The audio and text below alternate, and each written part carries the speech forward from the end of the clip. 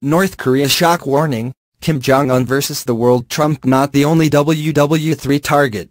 North Korea is the entire world's problem, and Kim Jong-un is not playing just against Donald Trump amid World War III scares, said Arash Aramesh.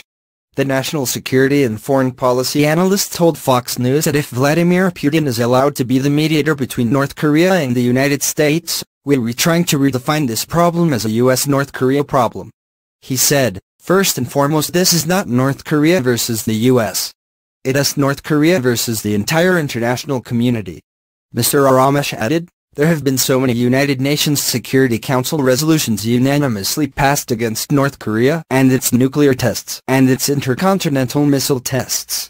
That places North Korea as the pariah, the most pronounced pariah in the international community. By trying to have the Russians mediate between the US and North Korea, we're trying to redefine this problem as a US-North Korea problem." He warned, "As a matter of fact, this is a North Korea versus the rest of the world problem." The UN Security Council unanimously voted to impose tough new sanctions on the rogue state in response to its intercontinental missile tests. On Tuesday, Kremlin spokesman Dmitry Peskov announced Russia was ready to serve as a mediator between North Korea and the United States, if both sides agree.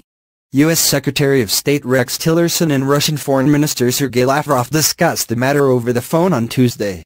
State Department spokeswoman Heather Nauert said, "The two discussed concerns related to the DPRK's destabilizing nuclear program and emphasized that neither the United States nor Russia accept the DPRK as a nuclear power."